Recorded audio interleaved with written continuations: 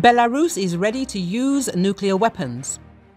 There will be no hesitation in using nuclear weapons in case of aggression against Belarus. President of Belarus Alexander Lukashenko said this answering the questions of journalists during his working trip to Minsk region, Byta informs.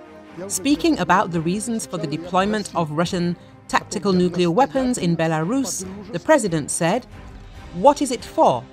So that not a single foot of some bastards would step on the Belarusian land." And according to him, there can only be one reason for using such weapons: aggression against Belarus. And the answer will be immediate.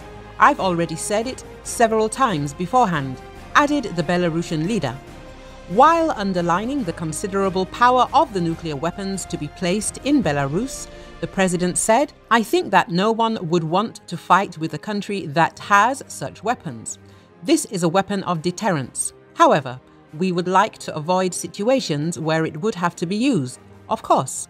God forbid I should have to make a decision to use these weapons in modern times.